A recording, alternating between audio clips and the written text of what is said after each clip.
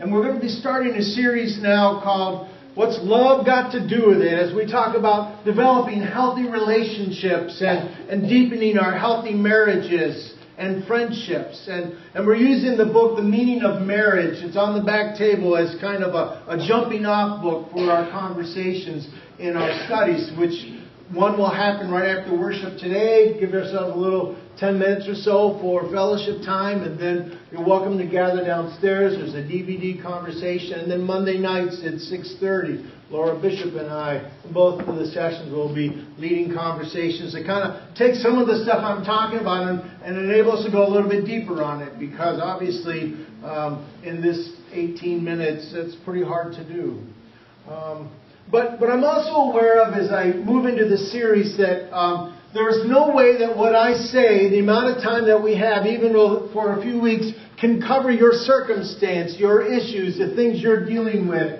And so what I've asked you to do is, there's a box, a multicolored box on the back table with note cards. And if there are questions or issues that comes to your mind during this series that you would like to have us respond to, write them down on your bulletin and go out to one of the note cards and write it and fold it and place it in the box. And I will be the only one to look at it and try to incorporate those questions or concerns in as we unfold this series over the next few weeks.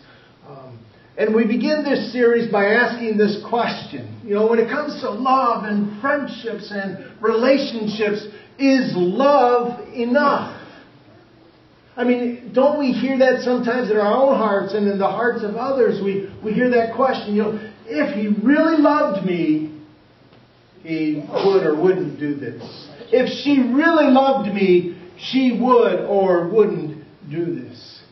Is love enough for a healthy relationship, a healthy friendship, a healthy marriage? And I think the answer is twofold.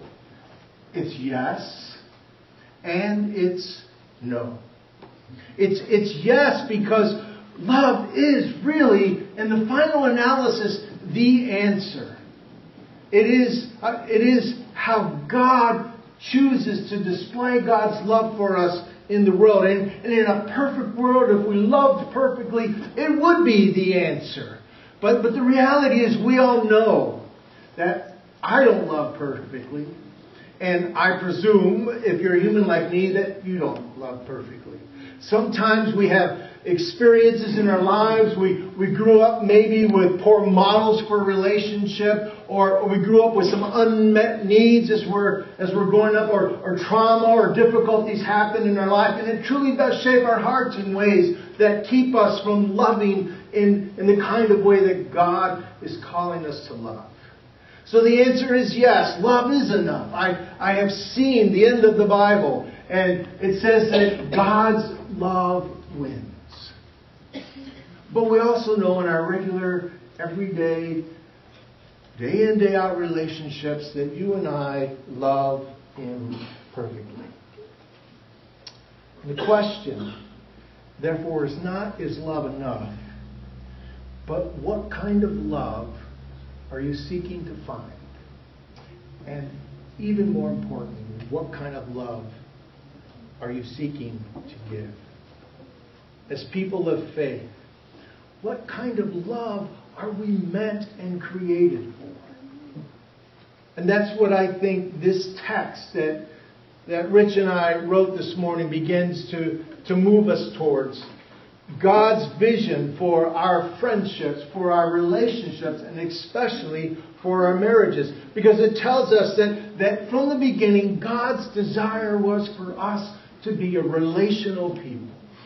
To be in relationship, to be in friendships, and ultimately to marry in positive and life-giving ways. He says to Adam, it's not good for you to be alone. This is about us. It's not good that you need a helpmate, you need a helper. And the Hebrew word in that text for this helpmate that God is bringing in this woman in this text is the Hebrew word ezer, E-Z-E-R. And it really refers to someone stronger who's coming to help someone weaker. Now, women, don't let that go to your heads too fast. Because men are helpmates too. that God has given us relationships, significant others in our relationships, that we may be helpmates for each other, because we're not meant to live alone. We're meant to be in relationship. And God sends and brings people into our lives to be helpmates. In fact, Adam Hamilton says the best way to understand that definition of Ezer in the Hebrew definition is that it is two people bringing their mutual strengths together in order to bless one another. How about that? To bring your unique gifts, your talents, into the relationship in order to bless one another. And then, of course, Adam falls to sleep, right? And God creates this helpmate from his rib. And he wakes up and he goes, He-yah! This is meeting my soul of souls.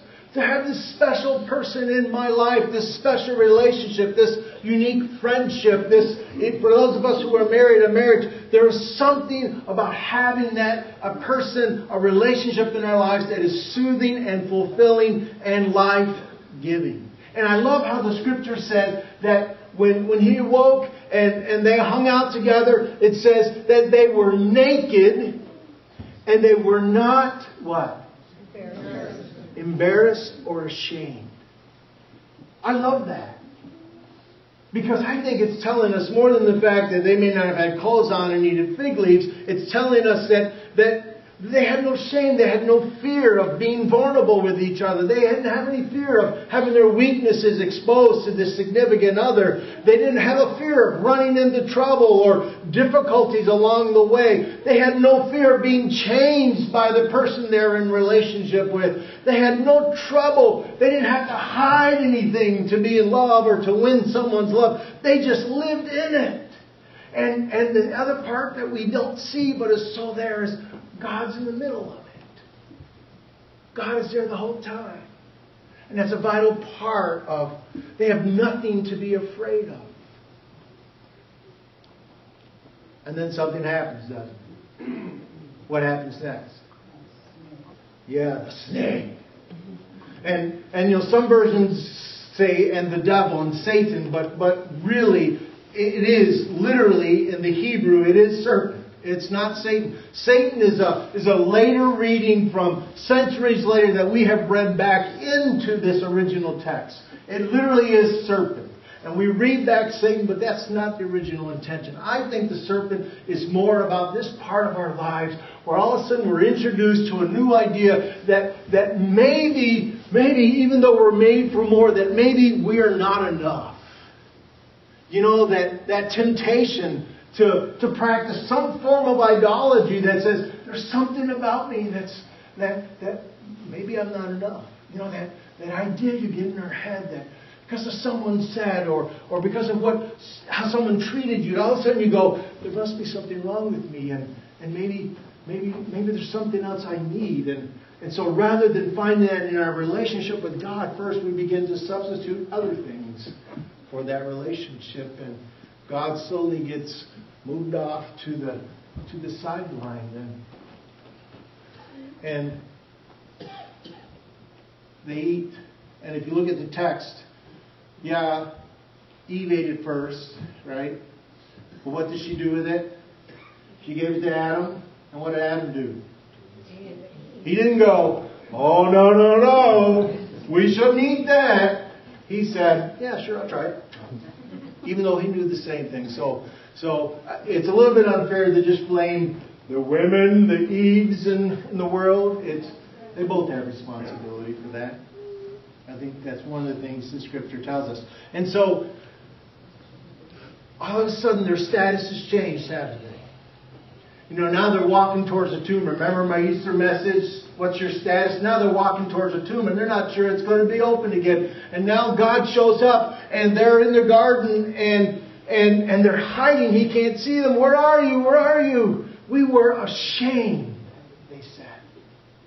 All of a sudden, fear and uncertainty, all of a sudden embarrassment starts to show up in the picture. All of a sudden this sense that maybe I'm not enough. I'm not loved for who I am. And so what does God do? Now, let me back up. For some people, this is literally a true story. For other people who read this, it's poetry and figurative language. I believe this is an archetype story for our human condition. Born and created for a life-giving relationship with God, meaningful relationship with each other, we also find something else is at play, isn't it? There's another dynamic of our human condition. And what is that? As much as we strive to love someone selflessly, what happens? We find ourselves choosing also for ourselves. There's that self-centered part of our nature too, isn't it?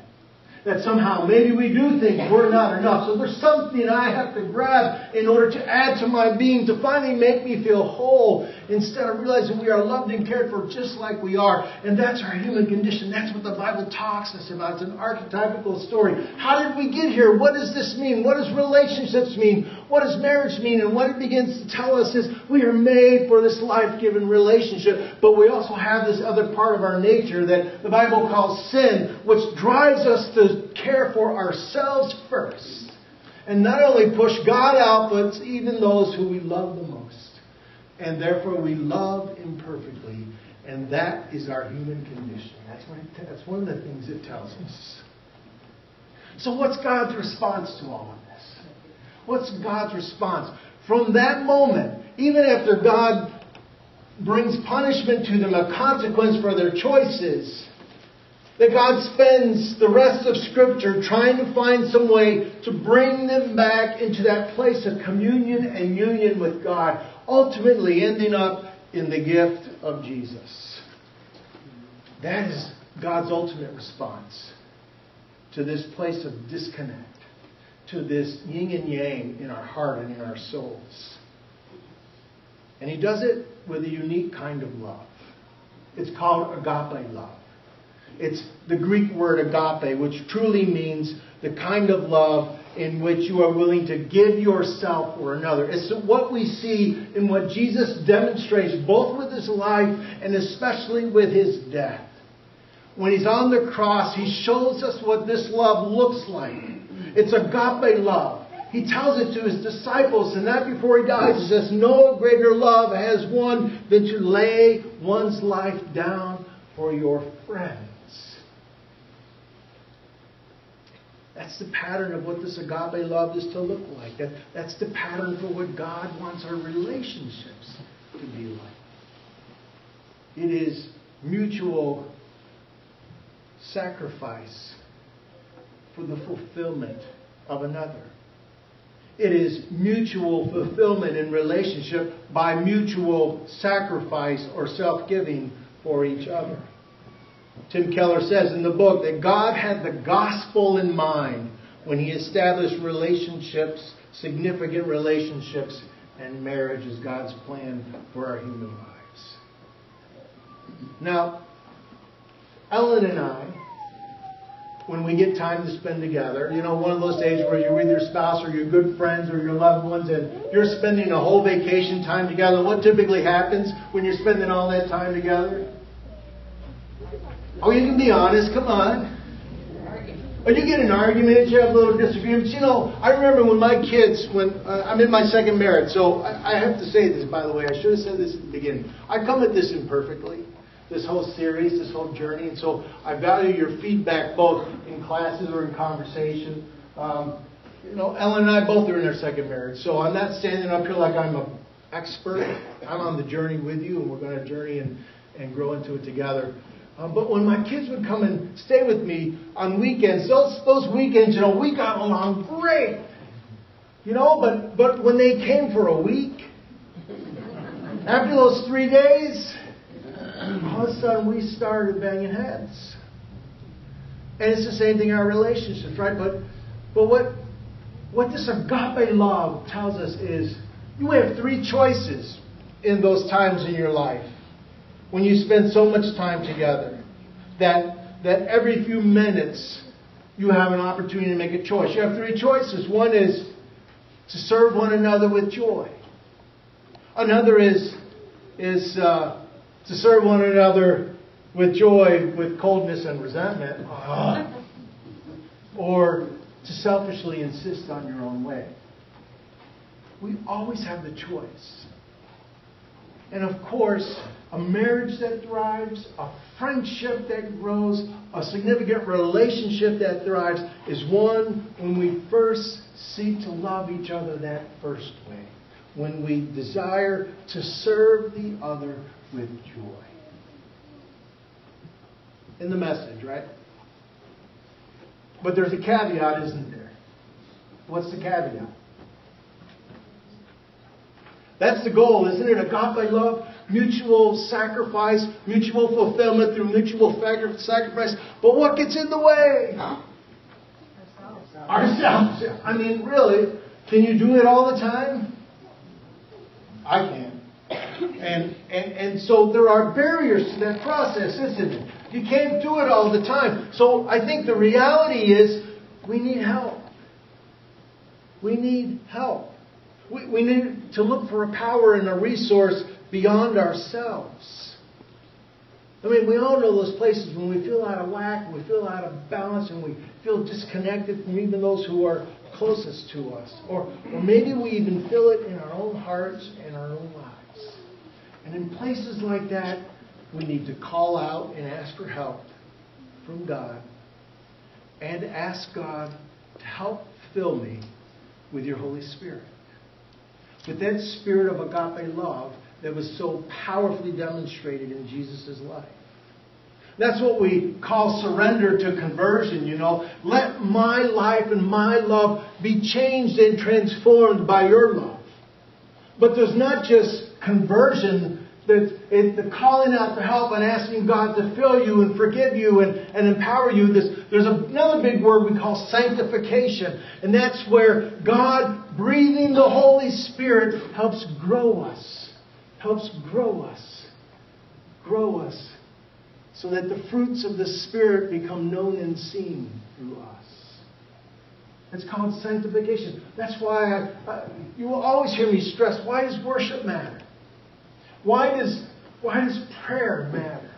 Why does having a devotional life where you go online to some devotional or use the upper room matter? Why does gathering in Christian community or small groups matter? Because those are the ways that the Holy Spirit of God begins to keep working on us and shaping us, moving our hearts closer to this goal of agape love. And the saying is, you tend to hit what you aim for. And so the question is, what are we aiming for in our relationships? And how we live with one another, and how we love with one another. Now, there are more details to all of this that we're going to be covering throughout the series. But I want to end with two things. What is the vision you have for your relationship and your marriage? Is it this God-given vision? And what are you doing to help make it possible? We have some cards that we want you to leave with today. One is, if you don't have a prayer life with your spouse, I encourage you to take, here's a card for spouses. There are cards for spouses and cards for individuals. One on each side that we'll bring towards the door. And what I would like you to do, if you don't have a prayer life with your spouse, right before you fall asleep and collapse in bed after you've taken care of the kids, grab your spouse and say, let's pray this together. And do it every day. And if you see something come out of this, don't be afraid to tell me quietly. I won't share the news unless you want me to. But if you're single in a relationship or in friendship, we also have cards for you too. Something you can pray with your friends or even by yourselves. And the focus of the prayer is, God, help my love to reflect your unconditional love, so that I may embody the love of Christ in this world. All God's people said. Amen. Amen.